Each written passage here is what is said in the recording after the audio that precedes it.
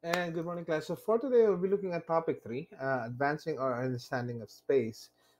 This last topic is pretty long, so I will divide it into two topics. Okay, and that's why in your news feed you will see topic three and then topic four. So it's pretty much like topic 3A and then topic 3B. So for today, we'll be looking at, so this is the first part of topic three, and this will be the last topic for space. So topic three will be advancing our understanding of space. Okay, so how will you get into space? Okay, well, you can use a space elevator. So what they're proposing now is attaching something on Earth, and then this will be attached to a satellite or whatever it is that will hold this straight, to keep this straight, right? And as the Earth rotates, the idea is for it to be synchronized with the rotation of the Earth. So it's an elevator. So basically, they will use obviously strong materials that will you know pull or push the elevator up, and then pull it down after. Okay. Well, the problem is, I mean, there. I mean, a possible problem would be it will, you know, as the Earth moves, this part can be left behind. You know what I'm saying? Okay, so that is a possibility. So those are the things that they need to be looking at, and if it's worth doing, that's another thing. Okay, next one. Okay, so because the typical way of putting people in space is by using rockets like this one, right? So up to crew members can launch, return to Earth from the ISS. So three crews will go to the ISS, and then three crews will go down. I think maximum six in ISS, and it's a heavy launch system. So you have tons and tons and tons of fuels. Okay, yeah, and that's what that makes it really really heavy. Now ion drives, okay, so this one they're thinking of using this when the space vehicle is in space already. Okay, engines that uses xenon gas instead of chemical fuels, because the thing is, with ion drives it will not create that much thrust in order to push the vehicle and to escape uh, the gravity of Earth's gravity. There's no way it can be used here, but it's very good when you use it up there. Okay, xenon is electrically charged, accelerated, and emitted as exhaust like this one, and it will slowly push the push the vehicle. Now the advantage is it's lighter. Okay, the disadvantage, so it's lighter. The thrust lasts a long time. So well, the thing is, since there's no resistance, the more you use it, okay, that steady increase of speed, since you will have less resistance, then eventually you will be very very fast, right? Because there's no stopping your acceleration. Okay, but it will take time. So amount of fuel will be 1/10 of what is used. Smaller fuel tanks, so that's one. Maybe that will make it faster too because it's smaller. The disadvantage is it's weaker.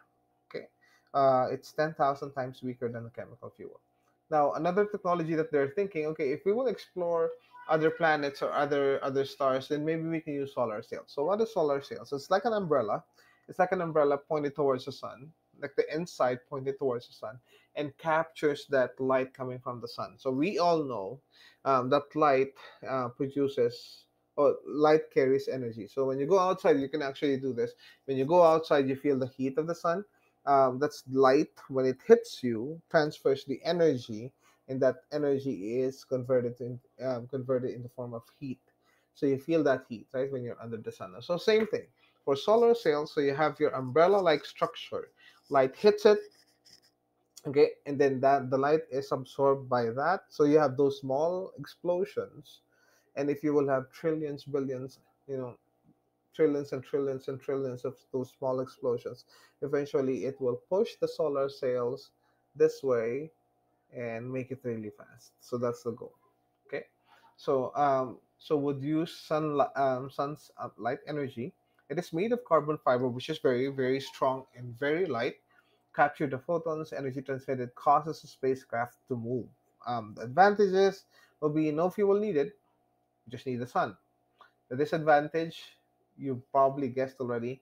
For those who have solar calculators or solar whatever, like solar chargers or whatever, you always need the sun, right?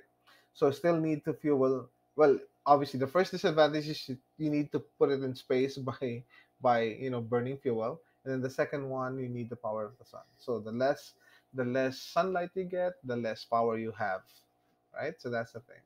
um Next one. Okay, so another way of launching will be using the Orion multi-purpose crew vehicle. So they're moving towards reusable, right? Part of constellation program that was carried forward. They will use this for deep space exploration. Okay, um, it's a heavy lift launch, meaning they will need huge amounts of fuel, huge rockets, exploration beyond the Earth's orbit. So they will go beyond the Earth's orbit for this one, and they will use this and hoping that this will still be reusable. X Prize. So this is a competition that has been done for years already, and I don't know if you've seen that space launch. I don't know, a couple of days ago. It's a SpaceX.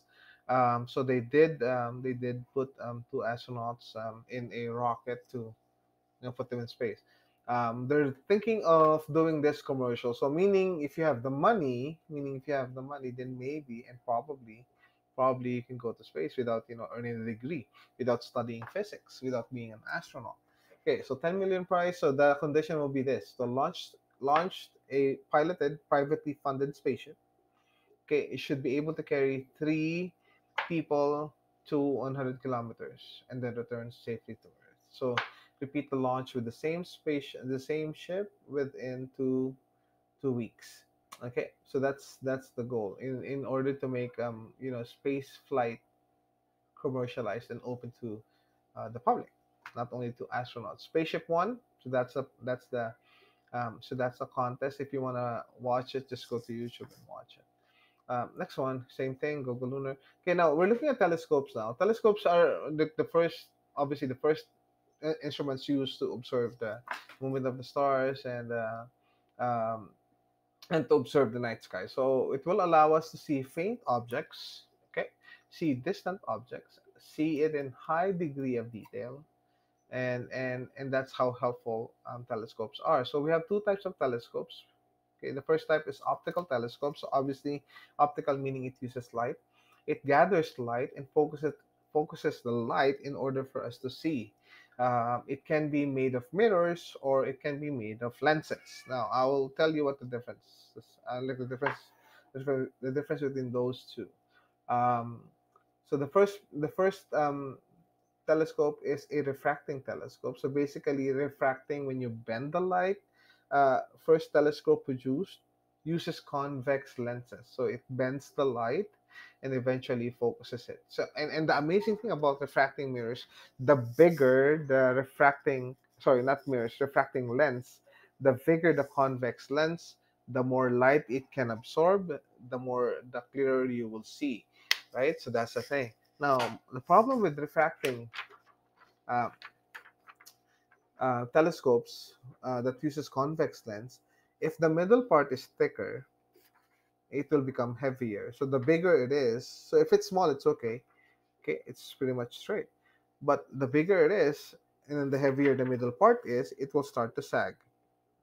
Now, when it starts to sag, then you will have a distorted image. So that's why refracting telescopes are not as they're not good when you're creating like huge telescopes, right? Limit the size of the lens that can be used. So it has a limit. Okay, next one is reflecting, and you've probably seen a lot of these when you watch movies, right? People looking at the stars. So, but the amazing thing with this one is they're not looking straight from the end of the telescope like this one. If this is refracting, we'll use this, but if this is reflecting telescope, we'll use this. So we'll look at here and then pointing to the stars, right? The same thing. Because reflecting uses mirrors. Okay, so it has a huge mirror here that will absorb the light and focus this, and that's why you're looking from this part of the telescope. Okay, not from the very end. Okay, next one. So in order to create a huge refracting telescope, okay, what they did was they used segments. So I have a project lately, and I'm using a lot of glue sticks. So I have here one part of one glue stick. So what they did is this is one segment of the mirror. or the lens. Okay, and then you will combine them to create a lens. This, like this, right? So you have, so this will be your mirror. Okay, um, so obviously it needs a lot of tweaking, a lot of work, but I mean, at least, at least by using segments, you will not have you like the middle part will not start to, the middle part will not start to sag. Okay,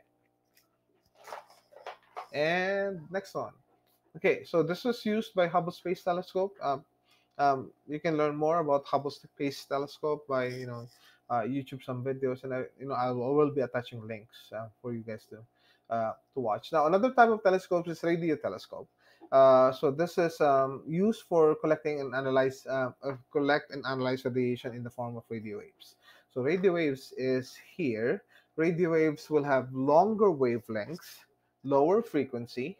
Okay, objects in space emit both visible and non-visible light. So when we see the color of the stars, those are visible lights. But there are waves that are emitted in space too, like gamma ray. Gamma ray is emitted. Ultraviolet will be coming from the sun. Okay, and then some radio waves too. Okay, and infrared. Okay, so let's take a look at discussion on the radio waves. Radio waves are received from all solar bodies, nebulae, nebula, stars, galaxies, and planets. Okay, so receiver is made from metal mesh like this one, and then they will try to analyze the signal coming from those stars. The advantage is you don't need the sun for this one, right? Like optical devices, they will need the sun. For this one, you just put the um, put the detector there, and then you're good, right? Put the radio telescope there, and you're good. Signals detected at any time, so it can be 24 hours, like 24/7, 365 days in a year, right? Not reliant on visible light, not affected by the atmosphere. It's not affected by clouds, weather, pollution. Can be made very large, right? Because it's not a refracting lens. It's not a convex lens, not made of fragile glass. Okay, so you can create a huge one like this one, right? The size of a small, you know, mountain. Interferometry is when you combine telescopes for greater power, right? It improves resolution and the ability to see distinct points. So like for this one, if they will be able to combine the images formed by the telescopes here, um, very large array of radio telescopes here. Look at that. So it covers huge amounts of area. So and then you will have a bigger chance of collecting, or maybe you can intensify or amplify the signals that you're getting from space. Okay. Yeah, and then yeah, we'll continue with part two. Stay tuned. God bless.